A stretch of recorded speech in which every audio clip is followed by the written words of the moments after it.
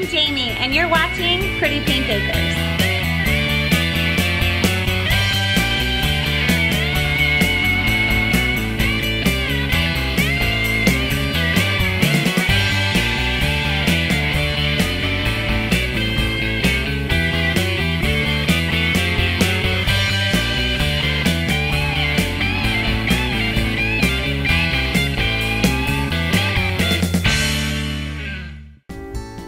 Hey there, in this episode, I'm out here in Cold Creek, Nevada, home to some of Nevada's wild horses.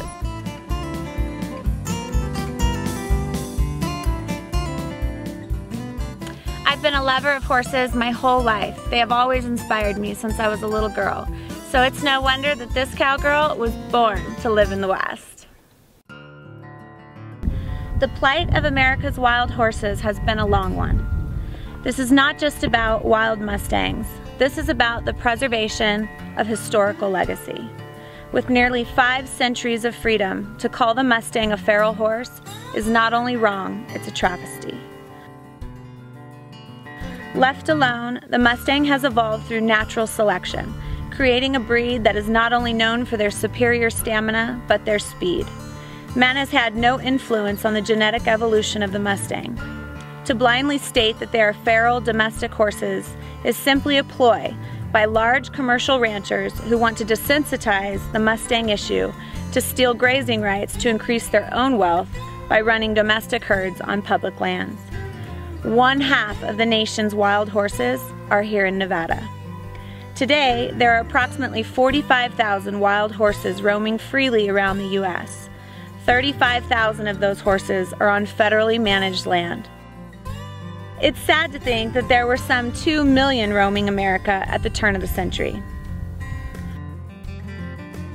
Wild horses have roamed the western United States for hundreds of years, ever since the Spanish conquistadors brought them over in the 1500s.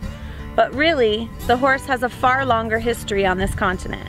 The horse actually evolved on North America's continent and did not die out until about 10,000 years ago.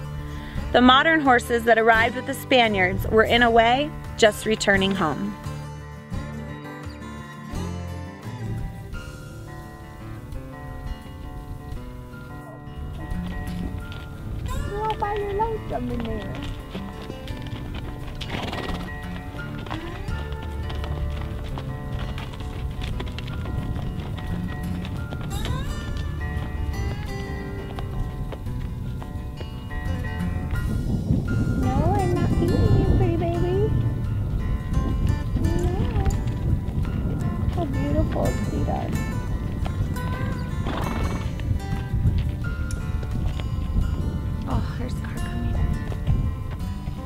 This is exactly why you do not feed the wild horses. Look how close he's coming to me because he thinks I'm gonna feed him something. It's not good. And here's cars coming on the road that could potentially kill this horse. Not good.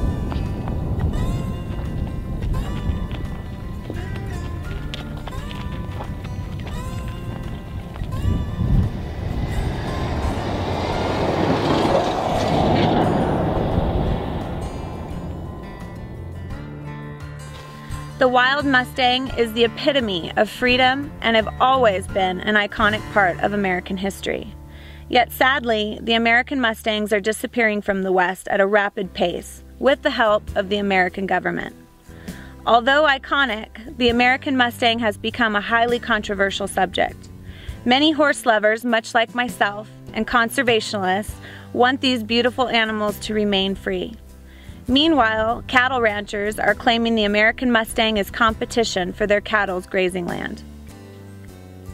Nowadays, with the help of planes and helicopters, the BLM, otherwise known as the Bureau of Land Management, is running these wild horses off their land and into holding pens. Tragically, many of these horses do not survive. The horses are forced to run at full speed with their foals alongside trying to keep up. They are torn from their families, badly injured, and left dehydrated and malnourished in these government holding pens with little to no room to move freely. This is sadly no life for a wild Mustang. In 1971, Congress passed the Wild Free-Roaming Horses and Burros Act, giving legal protection to the Mustangs and sparing them from capture, harassment, branding, and death. Well, at least that's what it says on paper. Roundups, as they are called today, still go on. Interestingly enough, rangeland for the wild horses and burros has declined, where millions of privately owned cattle graze on some 245 million acres of public lands. The BLM have leased many of these public lands to cattle ranchers, the lands that are meant to be protected for what's left of America's wild horses. These roundups are no doubt a very controversial topic, because more often than not, they end up fatal for the horses that are supposed to be protected.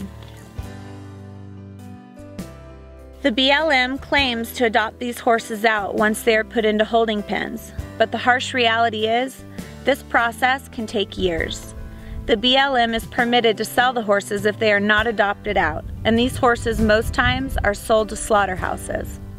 All the facts pointing to this being done to make more room for more cattle. While it is true that proper management of the horse population is necessary, it is not true that these horses are competition for the cattle's grazing, nor are the horses damaging the ecosystem, which has been another faulty claim. The BLM has yet to provide any information of fact to justify this claim. Today, there are more Mustangs in government holding facilities than there are in the wild.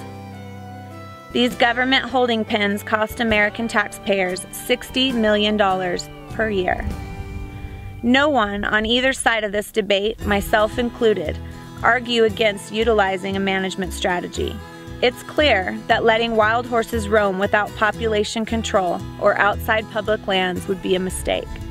Yet there are smarter, more cost-effective, and most importantly, more humane ways of managing what's left of our wild horses.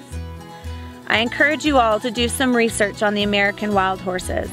Educate yourselves on both sides of the debate. Help take action in protecting our wild horses before it's too late. There are some viable alternatives to BLM having to conduct these roundups. Fertility control. One strategy for controlling the herd size among wild horses is the use of a non-hormonal drug called PZP that can be administered to mares. It's between 60 and 95% effective, safe, and reversible. This can dramatically reduce the population growth of wild horses. To administer in the wild, all you would need to do is be within shooting range using a dart from a dart gun. To the horse, the dart feels like the equivalent of a mosquito bite. The process would happen annually. The Humane Society of the United States economic model shows that if BLM used PZP as fertility control for the management of the wild horse population, they could reach management goals within 12 years while saving taxpayers an estimated $200 million. By eventual reduction or even hopefully elimination of the roundups currently being done and reducing or eliminating the long and short-term holding facilities where the Mustangs are being held after these roundups. Putting real effort into fertility control would be more cost-effective for BLM and the taxpayers who fund BLM's management of the wild horses. And of course, it would be much less traumatic and invasive for the wild horses.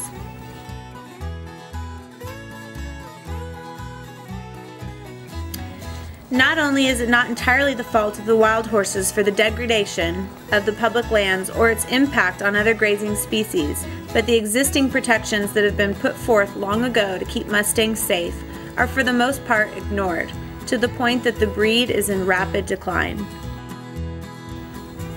While the arguments against wild Mustangs seem to be loud and clear, there seems to be a much softer voice when it comes to those of us in support of the Mustangs. For example, some questions like these have been asked. Is the wild horse a native species? Is it multi-century status enough for us to help push for its conservation? Does it even matter if it's feral, wild, or native when it comes to the wild Mustang? What about the deep connection we feel to the horse? How does that factor in? The Mustang is revered as such an iconic part of Western heritage. The equine has been a huge part of evolutionary history as well, not only as a companion, but as a fellow worker. Don't we owe it to them to preserve their land? I think so. Don't we owe it to them to provide them with the space to roam free? Again, I think so. How about the mere attraction of wild horses to the general public? This is an excellent opportunity for hands-on education and to pass that knowledge down among the younger generation. To gather additional support for the Mustangs that so need our help. Just being up here in Cold Creek, Nevada and watching the bands of wild horses roaming freely and the countless numbers of vehicles filled with people just hoping to catch a glimpse of these iconic, beautiful horses that they have read about in books throughout history, seen in countless movies, and heard about in legends.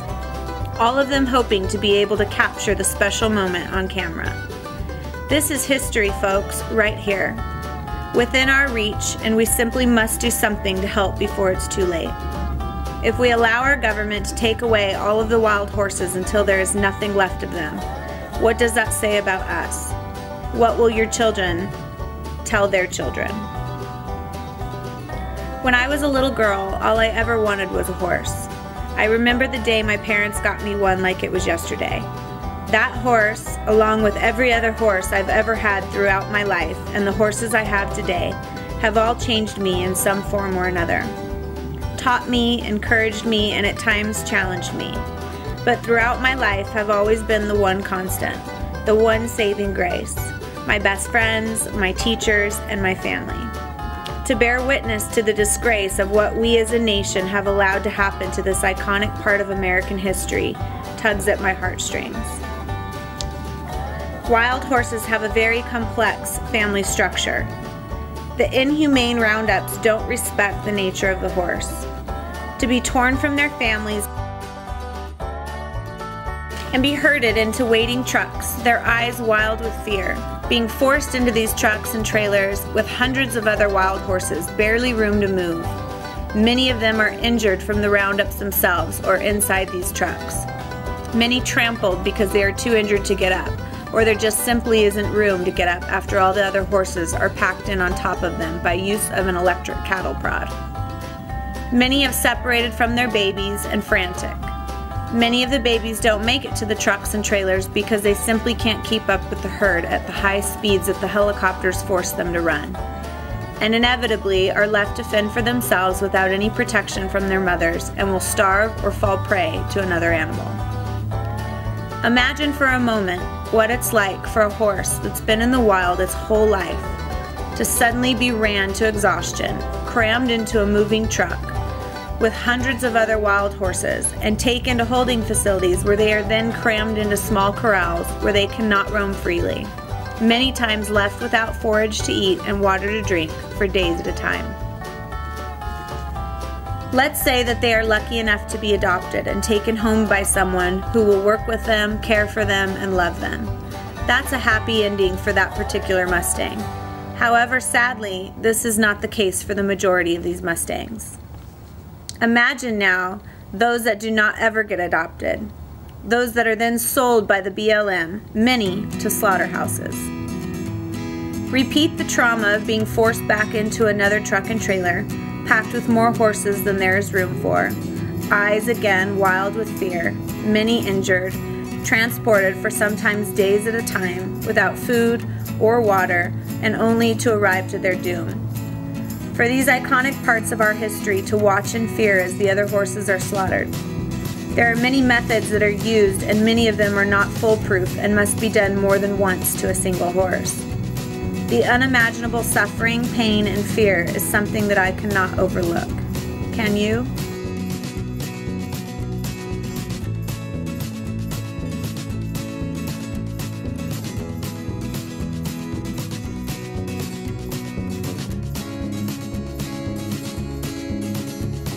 I believe it's time for folks to stop turning the other cheek.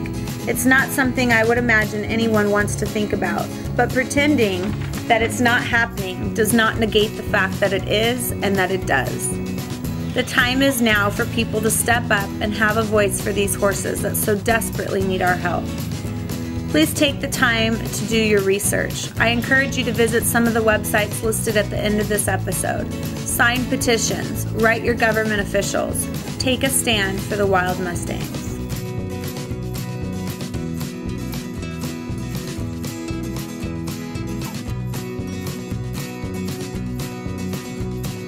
$22.2 million acres of wild horse and burro habitat has been lost since 1971, when the Wild Horse and Burro Act was established. 70% of herds are reduced below the genetic viability levels.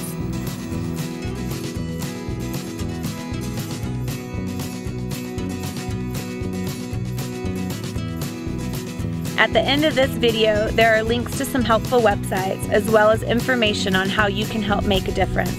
Contact your state congressmen and women, the Senate, write a letter, speak up, help to make a difference. For me, the thought of the West without wild horses is just unimaginable, and for anyone else who has ever picked up a history book. There is nothing more stoic, more beautiful, or more majestic than a horse. They deserve to be free. I believe they've earned that right. Don't you? Long live the Mustang.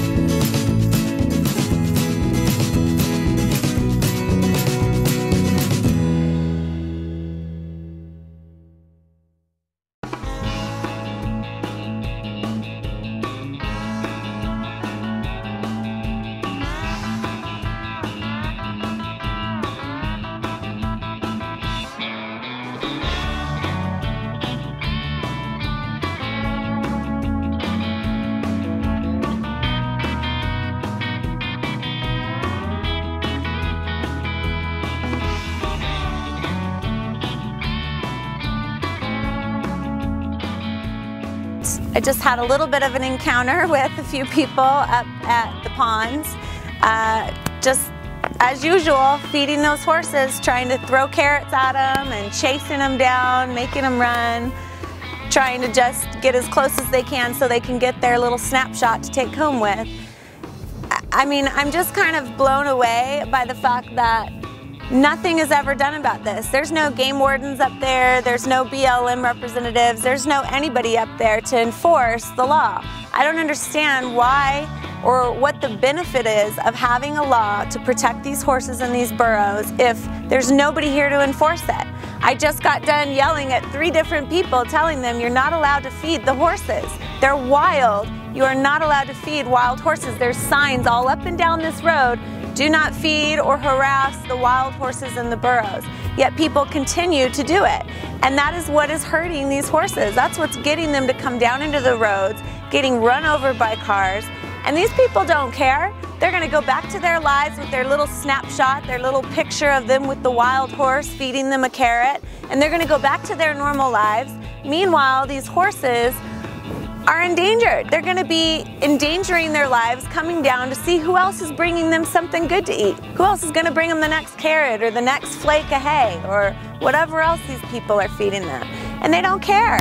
And there's no one here to enforce it. And that's the sad part, is that it's just going to continue to grow as a problem.